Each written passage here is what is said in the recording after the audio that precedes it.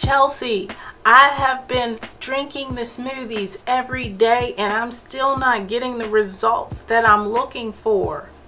And then I ask, well, what are you putting in the smoothie?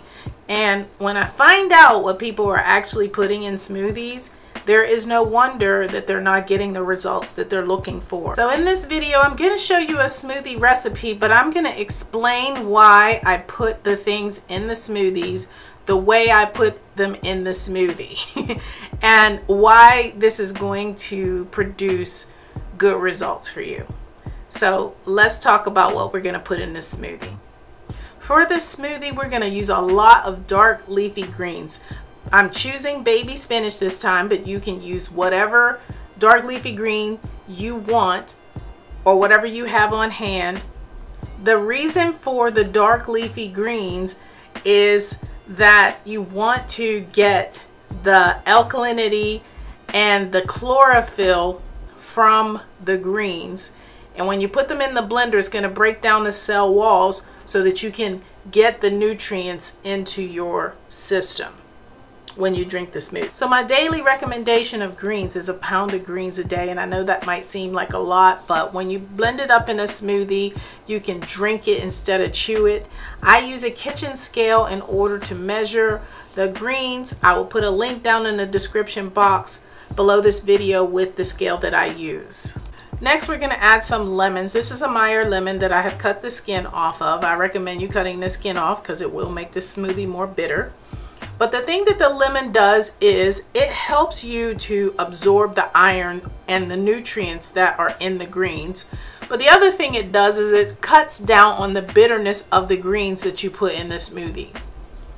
The next thing we're going to add is ginger, lemongrass, and turmeric. Now, lemongrass is optional. Not everybody can find lemongrass, but I put ginger and turmeric in the smoothie because they are anti-inflammatory. So that means that it pulls the inflammation out of your body. If you're struggling with pain, it's going to help cut down the pain in your body. And if you can find lemongrass, it will be great. I find it at my local Whole Foods market. It helps with anxiety, lowering cholesterol, preventing infections. It helps with oral health. It helps with relieving pain, and it helps building the red blood cells. So if you are anemic, lemongrass is going to help with that. And also it helps with bloating. A lot of you write in talking about the bloating that you're experiencing, and lemongrass can help with that. And if you can't find it fresh, you can also buy lemongrass tea. I will put a link down in the description box for lemongrass tea as well. So the exact recipe for this smoothie will be down in the description box as well. Next is the simple ingredients you can find at your local grocery store, and that's just bananas. And these were 2 fresh mangoes that I cut up and I put in the freezer because I didn't want them to go bad. But you can use frozen mangoes, fresh mangoes, whatever you have on hand.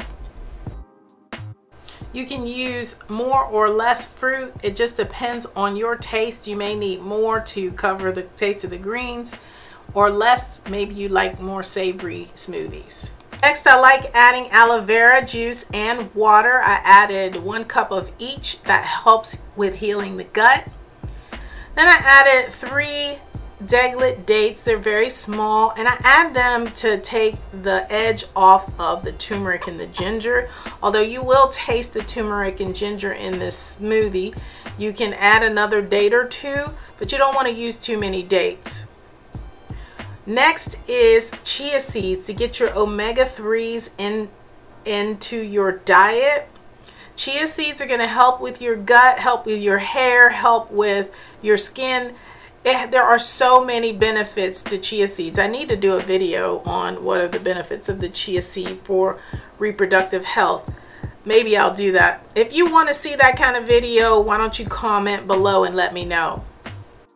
Now, if you're going to be making smoothies, my suggestion is that you invest in a high-speed blender. I will put a link to several high-speed blenders that I think are good down in the description box below. The reason I recommend a high-speed blender is because when I was buying the cheaper blenders, I was going through them too much. So after I had spent all the money over the years on the cheap blenders, I could have already bought a high-speed blender, but everybody has their own budget. So I just wanted to just throw that in there. If you're going to be living this lifestyle, this healthy lifestyle, you need a good blender, and I will put probably 3 options down in the description box for you to choose from. And Vitamix is not the only one that you have to use as a high-speed blender. There are other brands out there that are very good for this healing journey. So I just wanted to share that with you. But I'm adding everything to my blender, and I'm going to blend it up until it is smooth. And then I'm going to add it to my jar. I started using these cups called Owala. I think that's how you pronounce it. O-W-A-L-A. And I didn't get any video footage of it. But you know what? I will stick a picture in right here so you can see it. And it has helped me to get these smoothies down and my juices down so that it stays cold as I sip it throughout the day. So I'll share it with you. And there is my green smoothie, nice and smooth. It's made about 44 ounces, and I like this smoothie. It's a bit savory but yet sweet, and it's very hydrating, and it's giving me a lot of energy as well. But if you like this video, please give it a thumbs up, share it with a friend, and don't forget to subscribe. Until next time, take care. Lots of love.